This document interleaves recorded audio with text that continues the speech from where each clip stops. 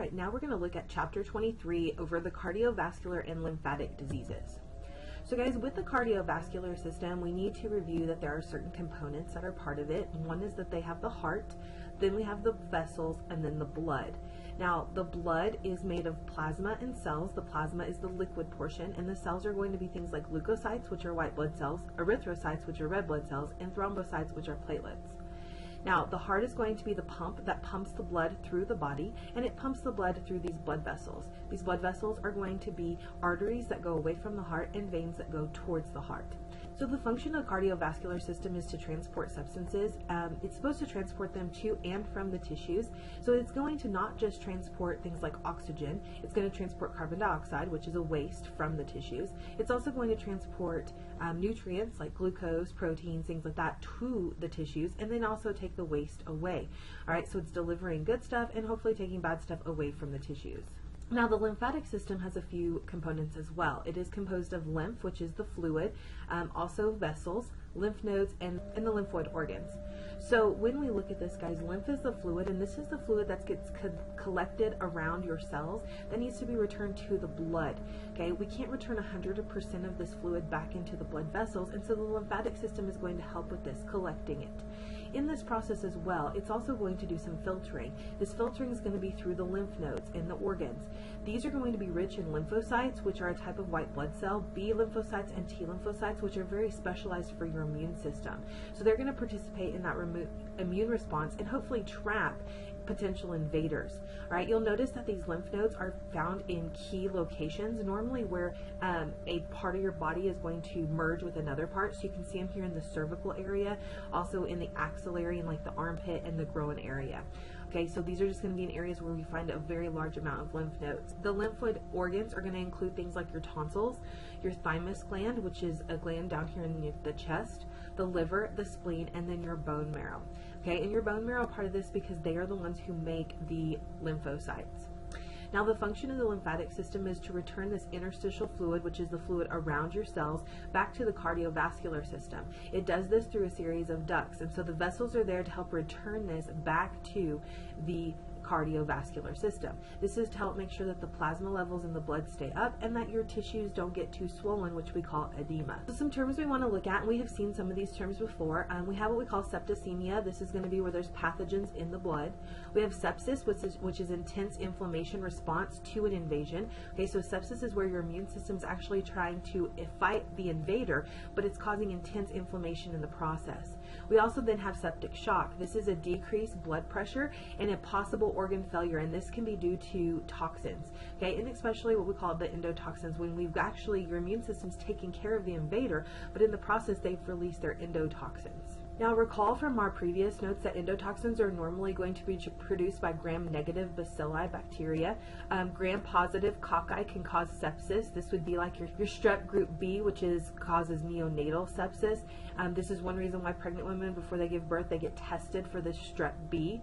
We also see strep group A, which can cause puerperal sepsis, which is childbirth fever, and then also enterococcus. And remember that enterococcus is a common healthcare acquired infection. All right, so we want to talk a little bit about inflammation. We talked about this back in the nervous system chapter, where we talked about inflammation of the meninges or the brain itself.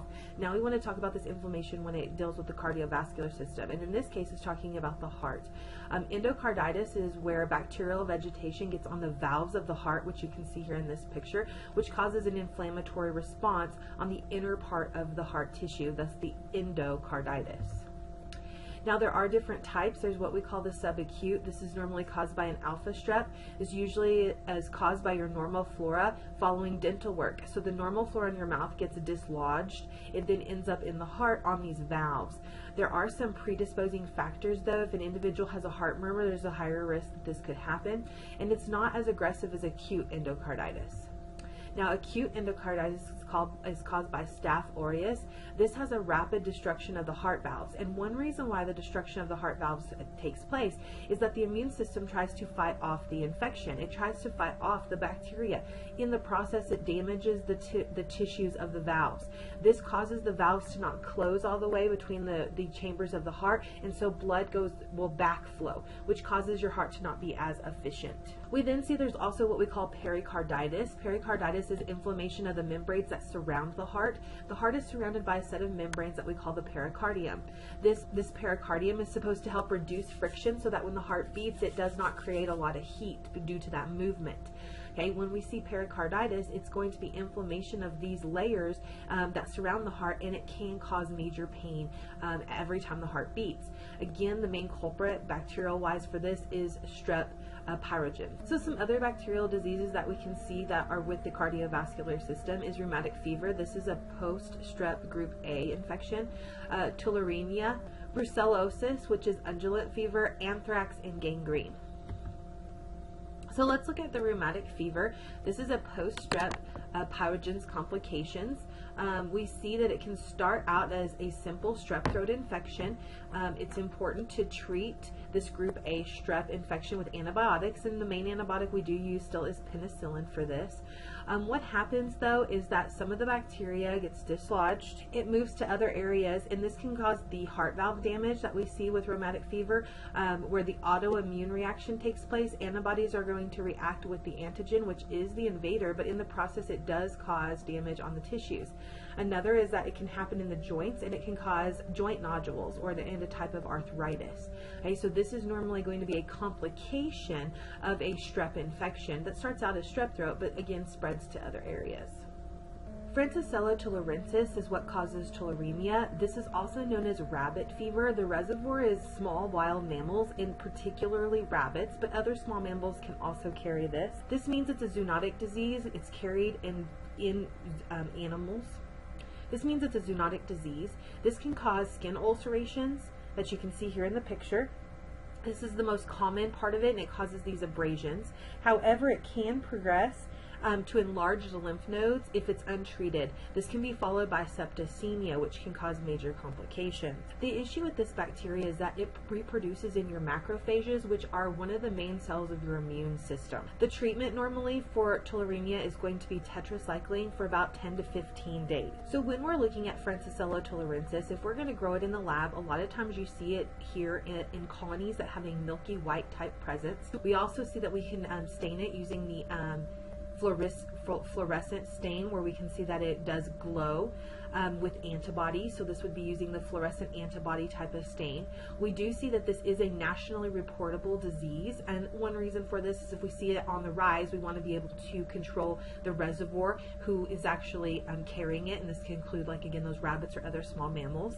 One thing about this particular bacteria is it is fastidious, meaning that it does have very, very particular needs in order to grow, and one of these includes the fact that it needs iron, and this is one reason why it can grow on the chocolate agar, because iron is being presented with the red blood cells that have been lysed. These guys are tiny gram-negative bacillus, and they do show some bipolar. Brucellosis is also known as undulant fever.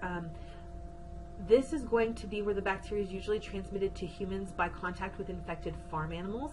These farm animals can be different species we see located here. So some farm animals that can carry this bacteria would be things like cows, sheep, and even pigs. So these are going to be examples of some of the most common bacterial zoonosis diseases. It's normally due to the ingestion of unpasteurized dairy products, especially like goat cheese, and usually it is imported goat cheese. It's endemic to some parts of the world, especially when we look at the Middle East. This is spread via the lymphatic system. It often becomes chronic, affecting organ systems because of the fact that it phagocytic cells that are part of your immune system. This makes it a little harder for them to take care of it because they're invading the ones who normally would get rid of the bacteria. This allows for a long survival. The symptoms here are going to be up and down types of fever, malaise, night sweats, and muscle aches.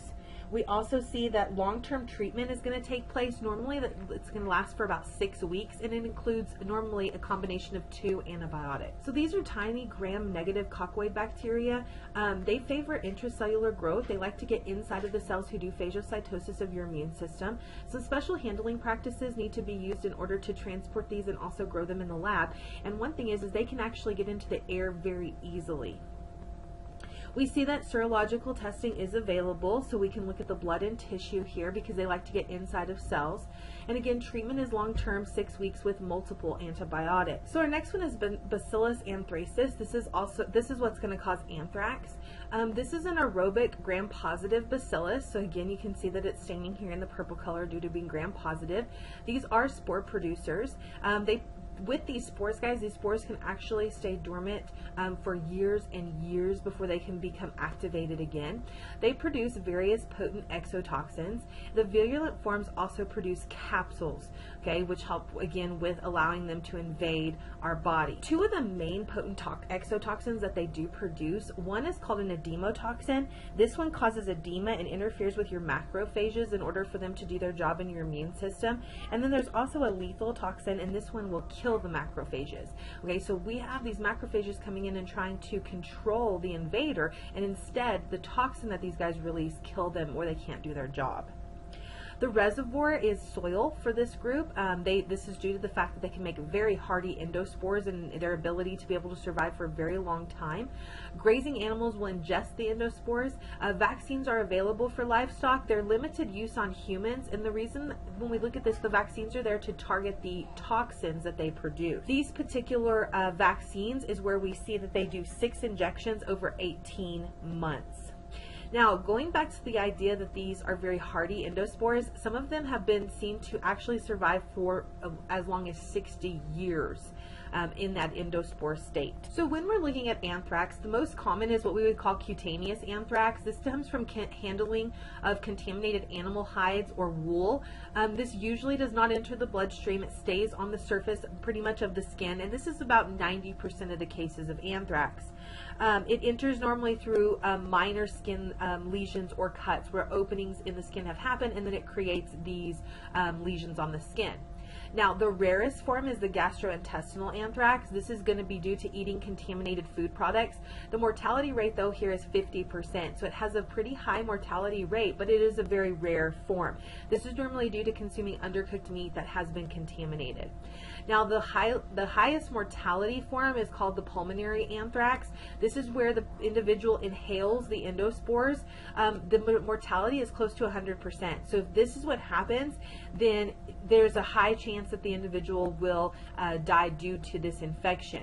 If it's not treated with the mortality is close to 100% if it's left untreated. It needs to be treated with antibiotics, and it needs to be done so quickly. If it is not treated, then the mortality rate is close to 100%. And it does have to be treated early. The problem is a lot of times it is not suspected, therefore that treatment window passes. So when we talk about anthrax, a lot of times you hear about it, or you've heard about it when it dealt with anthrax being mailed in powder form to the Pentagon, people opening their mail and being exposed to it because they inhaled the endospores. This is one reason why they check and irradiate that stuff, and they ask you those questions a lot of times of what are you mailing now, because they want to stop stuff like this from happening.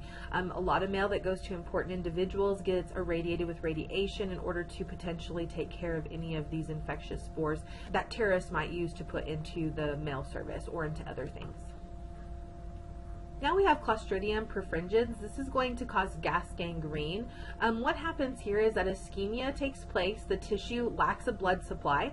This creates anaerobic conditions because we're not getting blood to the area, which means we're not delivering oxygen to the tissues. The tissue starts to die. This is called necrosis. When the tissue dies, this is going to create a very preferable environment for this bacteria. Toxins that are produced are going to promote necrosis even more. This is going to cause toxemia, where toxins end up in the bloodstream. These guys will ferment carbohydrates and produce gases. This results in swelling. That's why it's called gas gangrene. This gas is a combination of carbon dioxide and hydrogen. The treatment here is a hypobaric chamber, and one reason why they'll use hypobaric chambers is this increases the level of oxygen to the tissues. Since these particular bacteria prefer anaerobic conditions, when we increase the oxygen level, it decreases their growth and potentially can gas them out in a sense. We also see surgical removal of the dead tissue is important, and possible amputation may take place. When we're talking about gangrene, a lot of times we have to amputate the tissue, especially if bone is involved, and we have to go to where there's good tissue so that it can stop the spread of this bacteria. Also, this is a causative agent of some food poisoning, and it causes complications in improperly performed abortions. So when this happens with abortions, it causes gas gangrene to develop in the uterus. So with Clostridium perfringens, remember these guys are obligate anaerobes, meaning they do not like oxygen. They need to be in an area where there's no oxygen present. These guys are also gram-positive bacillus. They do form spores, which you can see here on the end of in this picture. They are beta hemolytic on reduced blood augurs. So our next group are diseases caused by bites and scratches. Pasteurella multicida, this can happen from dogs and cat bite. It can also be passed on through human bites as well. It causes local swelling and pain in the area, and it can cause forms of pneumonia and sepsis. We see that in this group, these are going to be gram-negative, a coccoid type of bacteria. They do grow on blood agar in kind of a milky white colony. We do see that they have the catalase positive test, meaning they do contain the enzyme catalase, and they are also oxidase positive, meaning that they do utilize oxygen. They undergo the process of aerobic respiration. So now we're going to look at the group that's vector transmitted, meaning that's going to be transmitted by something like normally an arthropod. We see that we have plague. This is Yersinia pestis. We also have relapsing fever, which is caused by Borrelia. We have Lyme disease, which is caused by Borrelia burgdorferi. We also then see the rickettsia. The rickettsia can be endemic, can cause epidemic. It can also be endemic, which we say murine, and it also can cause Rocky Mountain spotted fever. So let's look at Yersinia pestis first, also known as the Black Death. So this is actually, the reservoir is going to be rats. The flea is going to bite the rat and drink its blood. This is going to cause them to now carry the bacteria. The bacteria will multiply in the flea's gut. Once it has multiplied in the flea's gut, the gut gets clogged with the bacteria.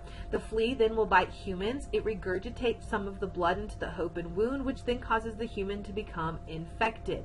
Now, there are 3 different types of the plague that we see here. There's the bubonic plague, the septicemic plague, and the pneumonic plague. Now, so the reservoir here are rodents, and in this case it shows you the rats, but the vector is the flea. Now, bubonic plague is actually the most common. This is going to include 80 to 95 of the cases of the plague. So when we're looking at these, here's showing you the 3 different types. You have the bubonic plague. Again, it's the most common form. The mortality rate when it's untreated is between 50 to 75%. This creates what we call buboes, which are going to be the swelling that happens in the lymph nodes. And in the case, it's going to be in those areas where there's a lot, and under the arm is one of the main areas. We then see the pneumonic plague. This is going to be transmitted person to person. The mortality rate is 100%. You only have about 12 to 15 hours of the onset of the fever to fight this. And so normally we don't get treatment in that 12 to 15 hours. That's why it has normally 100% mortality rate. We then have the septicemic plague. This can lead to septic shock. However, it can also then progress the pneumonic plague. So when we're looking at plague or Yersinia pestis as we're growing it in the lab, you can see here that when it's grown on in the case here, when it's grown on a plate, it creates these kind of sticky colonies. You can see that here when we see the loop is being pulled up from the colonies, and it's sticky.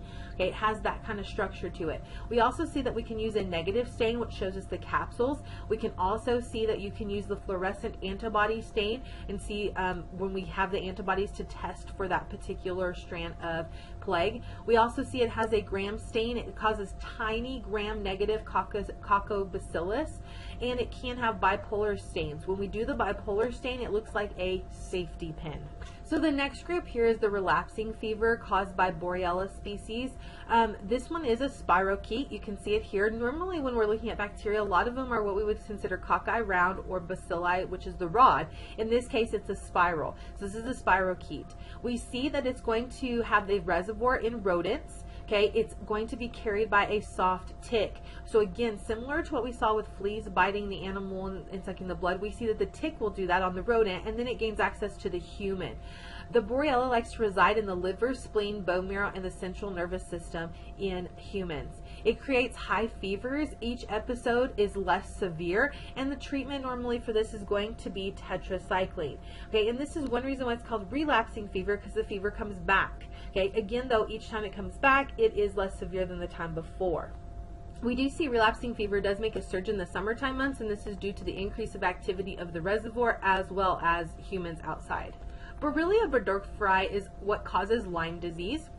This is the most common tick-borne disease in the United States. It is also a spirochete. We see here the reservoir is field mice, but deer can maintain the disease in the population. However, they're not affected by it. And again, the vector here is going to be tick. So when we're looking at Lyme disease, the first stage causes a bull's eye type of rash around where the bite took place from the tick. This also is going to be accompanied by flu-like symptoms. It's important to treat it in the first stage of the disease if at all possible. It does not provide immunity, however, when we give treatment at this stage. In the second stage, we see that the heart becomes involved, and there's also some neurological symptoms. The patient may actually need a pacemaker due to the heart damage that can take place. In the third stage, it progresses into arthritis and joint damage. This does provide immunity against reinfection. So if the individual is able to, even though it progresses to the third stage, if the individual is able to fight off the disease, they then are going to have immunity against it in the future. So if they do get bitten by a tick later that's carrying Lyme disease, they will not develop the disease again. The diagnosis for this is using serological testing. So the next one we're looking at is rickettsia. This is an obligate intracellular parasite, meaning it has to gain access into a cell in order for it to divide. We see that this can cause epidemic typhus fever. The vector here is body louse, which is like a type of lice. We see the reservoir comes from squirrels. It's associated with unsanitary, crowded population. If it's left untreated, though, it has a very high mortality rate. It does have a very high fever that can last for up to 2 weeks. It then invades the blood vessels and starts to block them off, which causes tissue damage and death into the organs that those blood vessels are supposed to service. It is reported that Anne Frank died from typhus fever. We also see endemic murine typhus. The vector here is the rat flea. The reservoir is going to be rodents, and particularly mice. Symptoms are similar to the typhus fever, however, the mortality rate is very low. So we see the symptoms are still the same, high fever, things like that, but we don't see that it actually starts to cause lots of tissue damage and or potentially organ failure. Another rickettsia that we see is Rocky Mountain spotted fever. The vector here is a tick. The reservoir is also ticks and in some small mammals. So one thing about this particular one is it does get passed down though. When the tick ends up laying eggs and produces more ticks, they are also infected. This is called transovarian passage. We also see that this can cause a macular rash. This macular rash is weeks after the bite actually takes place, and this is why it has this spotted type of name. And it also comes along with a fever. There is a low mortality rate with this. And so when we see here in this particular picture, it's showing you where cases of this Rocky Mountain spotted fever does take place. And one thing that I found very interesting with this from the years 2000 to 2007 is that it really was not an issue in the Rocky Mountains. Okay, it is a little bit, but if you'll notice, the Rocky Mountains run across in the southwest up through Colorado and New Mexico, and there's not near as many cases of them as you actually would see more in like Missouri, Arkansas, Oklahoma, that sort of thing. So the next section we want to look at is the viral diseases of the cardiovascular lymphatic system. So some of the viral diseases contain Burkitt's lymphoma, infectious mononucleosis, cytomegalovirus, and hemorrhagic fevers. These hemorrhagic fevers can include things like yellow fever, Ebola, and hantavirus. So when we're looking at Burkitt's lymphoma, this is linked to a prior Epstein-Barr viral infection. This is a mosquito-borne malarial infection that happens. And what happens here when we're talking about the mosquito-borne malarial infection is that the malaria starts to actually weaken the immune system. When the immune system is weakened, it then allows the Epstein-Barr virus to resurge. When it resurges, this is what causes the damage. This is the most common childhood cancer in Africa because what it does is it resurges in the lymph nodes in the neck area.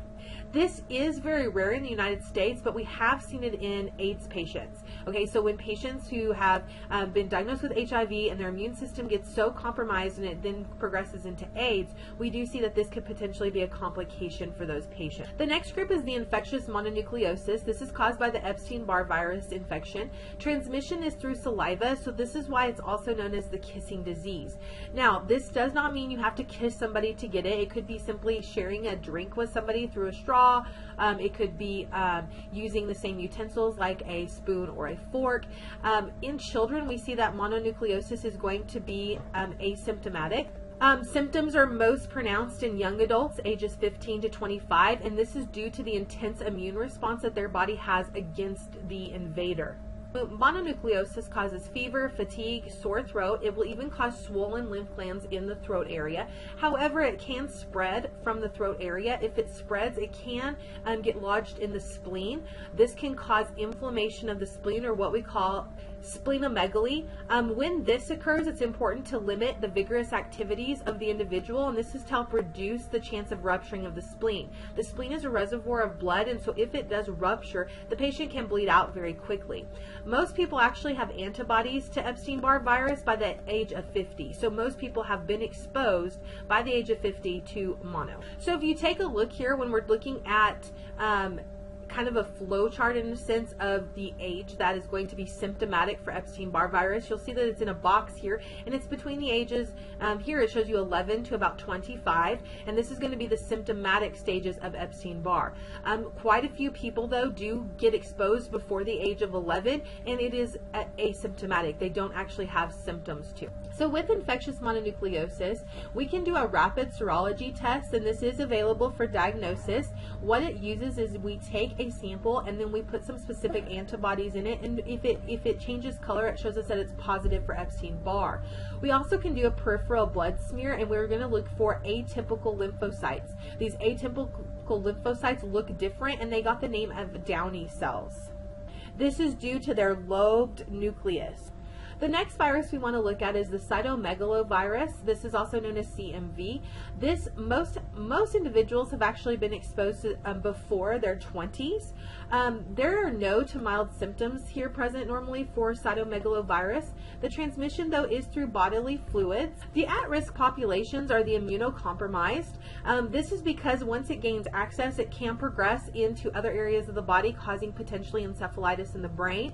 It can also cause retinitis, which is inflammation of the retina in the eye. It could even progress into pneumonia or cause gastroenteritis in the stomach or intestines. Now, another issue, though, of an at-risk population is a developing fetus or newborn. If the mother has her primary exposure during pregnancy, it increases the chance of mental retardation and hearing loss for the baby. So if we look here, it shows you the picture of the cytomegalovirus is passed to the fetus through the placenta, and we see that it can potentially cause major issues. So when we take a look here, this one has the box around if we're looking here in the 16 to normally 50 area, and this is going to be why we put the box here, is it's important to test pregnant women to see if they have the antibodies against CMV. Okay, if they do not have the antibodies against CMV, it means that their first exposure could be when they are pregnant, which causes, again, those major issues for the developing baby. This shows you the picture of the cytomegalovirus. It is an enveloped virus.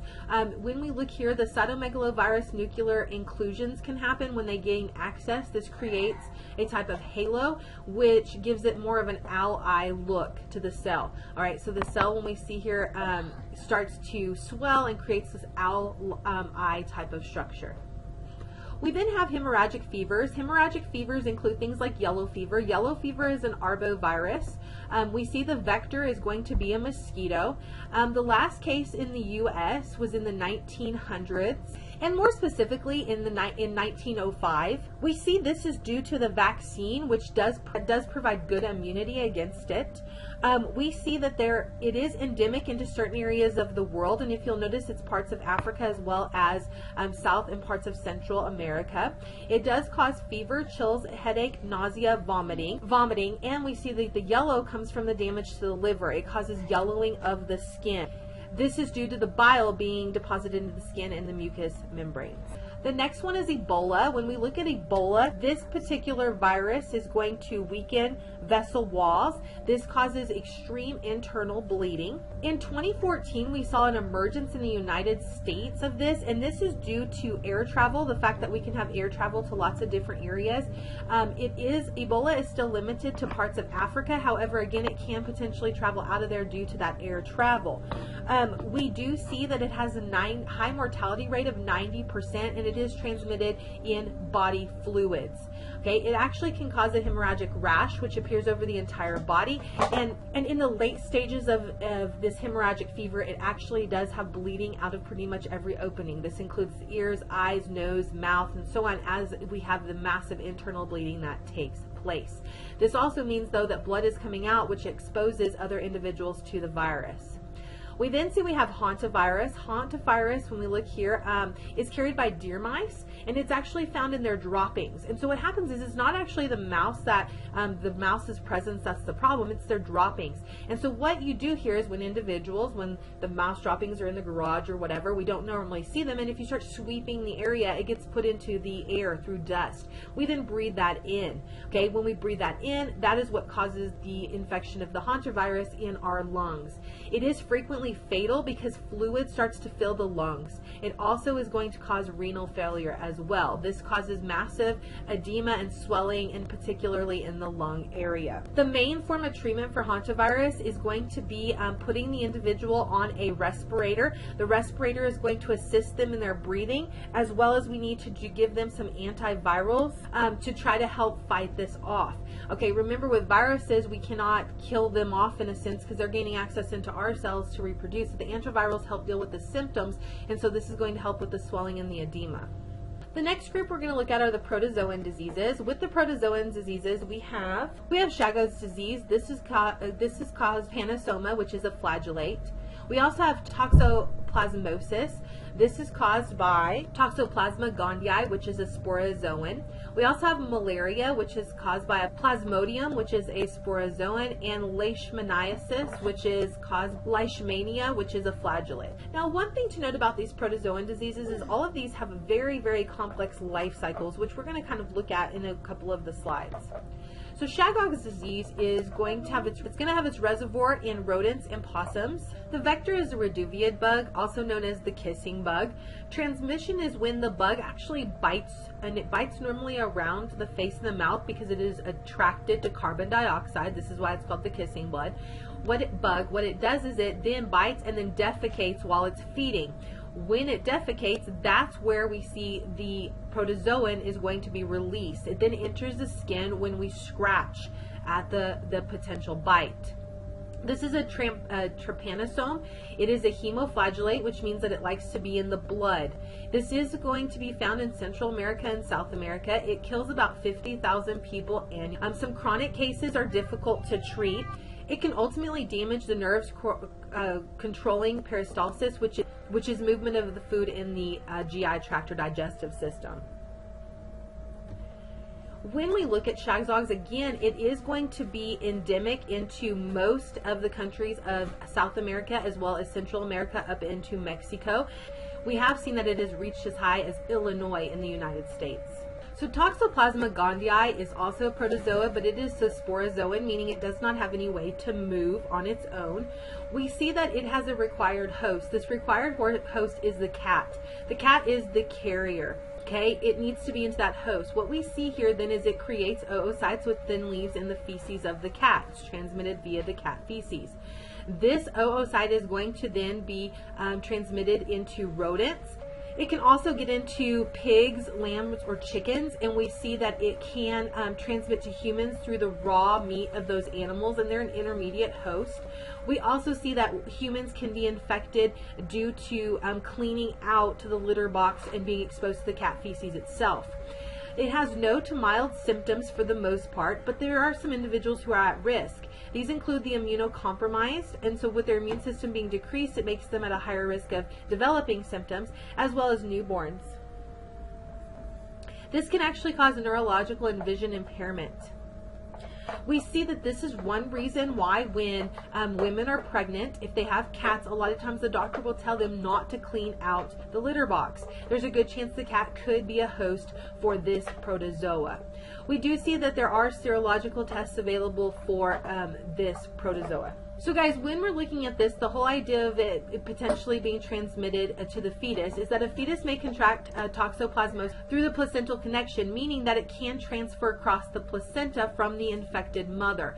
The mother may be infected by improper handling of the litter box or ingesting some contaminated meat, which then means it can pass on to the child, potentially causing neurological damage as well as vision issues. So looking again at this chart, the toxoplasmosis is going to be marked here in the black. We see that there is a 20 to 40% of the population between the ages of 21 and 50 who have antibodies, which means that this would not be the first exposure to the disease.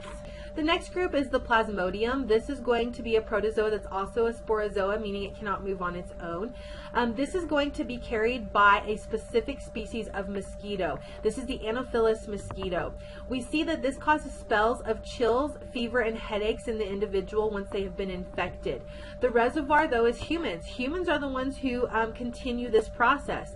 The way that it moves, though, is through mosquitoes. The way we diagnose the Plasmodium is looking for the presence of the sporozoa in the blood. Okay, and so it starts to cause blood cells to look like what you see here. The timing of the draw, though, is important because this does have a very complex life cycle, and we actually only see these sporozoas during certain parts of the cycle. We see that there are different species here. We have the Plasmodium vivax is relatively asymptomatic, meaning they don't have symptoms. So this is actually, a good thing is this is actually the most prevalent form.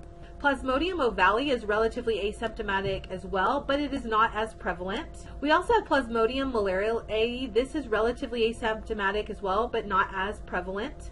The last group is the Plasmodium falciparum. This is the most symptomatic, and it has the highest mortality rate if it's left untreated. This is also known as black water fever because it causes dark urine due to the red blood cells being hemolyzed, meaning they're being broken apart. Then we see that the red blood cells are leaving in the urine, causing it to be dark. So guys, we see here there is a geographical distribution. Cases in the U.S. are due to travels to or from these endemic areas. All right, so we see that most of these endemic areas are going to include, so the endemic areas are shown here in kind of the tan color. We do see that they have spread to other areas, and again, this is going to be due to travel. There is a prophylaxis, meaning that there's something we can take to help with this. This prophylaxis to help prevent you from gaining this protozoa. This is chloroquine.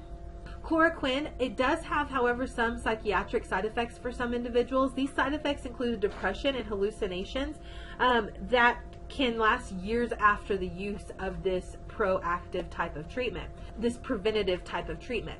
If you are infected with a Plasmodium, the treatment is anti-malarial chemotherapeutic agent. So guys, this is the malaria life cycle. I told you that most of these protozoans have a very complex life cycle, and so far they have been semi-complex, but this one is very complex. So if you take a look here, it's showing you that in the red, this is the mosquito's part of the life cycle. The mosquito is going to bite an individual who has been infected with malaria. Okay, and so what happens here then is it starts this process of reproducing in the mosquito. This is the mosquito stage. When the mosquito bites an uninfected person, it's going to inject some of these sporocytes. These sporocytes then are going to enter into the bloodstream. When they enter into the bloodstream, they are going to travel normally to the liver. These are the liver stages, and these guys like to hide out in your liver cells. This is one thing that's important, though, is most of our anti-malarial medications do not treat Plasmodium when it's in the liver cells. It's only when they're out in the blood stage that the treatment normally takes place. Once they're out in the blood stage, though, we see that these are going to reproduce as well. Again, hopefully being able to be picked up by a new mosquito and carried to somebody else. Okay, so we see here it can be sequestered in the liver, followed by released then into the bloodstream. This is one reason why blood draws are important at certain times, because if it's in the liver, you're not going to detect it versus when it's in the bloodstream. Now, I have read a study about this where they were looking at malaria, and they found that mosquitoes are actually attracted to people who are already infected with malaria. This is due to the fact that they give off some sort of chemical that attracts the mosquito. Once the mosquito has been infected with the malaria, it has the sporogenic cycle going on. It now is attracted to individuals who do not have malaria, and this is to keep the life cycle going, to pass it on. And most of these mosquitoes, guys, they do 3 blood meals before they actually lay their eggs and die. And so this means if they bite somebody, if they get malaria in the first bite, they could potentially infect 2 other people before they actually die. The next disease we're going to look at is leishmaniasis. This protozoa is flagellated, meaning it has a flagella present. This is Leishmania, has a variety of species. The vector here is the sandfly. It is smaller than a mosquito, so a lot of times this actually can get through mosquito nets and still cause this disease to be present, even when mosquito nets are used in a lot of countries. We see diagnosis is through scrapings from the superficial lesions that are caused by this protozoa. The reservoir is small mammals, they're the carriers. Again, the vector is the sandfly, and it is transmitted through the blood. So when we're looking at leishmaniasis, there's the cutaneous form. This is the most common. It causes ulcerations on the skin, but these ulcerations actually go so deep it does cause scarring. This is also known as the oriental sore. It can also be seen in a mucocutaneous form. This is going to get into the mucous membranes, and this can be disfiguring like you see here in this individual's nose. The visceral form is also known as Kala Azar. It's often fatal in 1 to 2 years. Now, the visceral form means that it's getting into the internal organs. We do see this is endemic in southern Europe, Spain, Italy, Portugal, and also some other areas. We see that U.S. troops were actually exposed to this in the Persian Gulf, and we saw high cases as well. Now we're going to look at the helminthic diseases. So these are going to be the worms. Okay, what we're looking at here are going to be, we have schistosomiasis, which is caused by a fluke, as well as swimmer's itch, which is also caused by a fluke. And remember that flukes are going to be flatworms, which are part of Platyhelminthes. Schistosomiasis is going to be caused by a fluke. Remember, this is Platyhelminthes, a flatworm. The infective stage is shed by a snail. It is the required intermediate host, so snails have to be part of its life cycle, and then it enters our skin through abrasions or openings. The prevention of this is going to be through good sewage and water treatment plants, because if it has contaminated water, this is how it's going to gain access. Once it gains access through these abrasions, it's going to then migrate via capillaries into certain organs, especially the liver, bladder, intestines, or the lungs. They normally get named as a liver fluke, bladder fluke, lung fluke, or so on, based on which area they end up in and they start to reside. So in this case, you can see the liver fluke, and it does cause a major edema and swelling in the abdominal area with individuals who have it.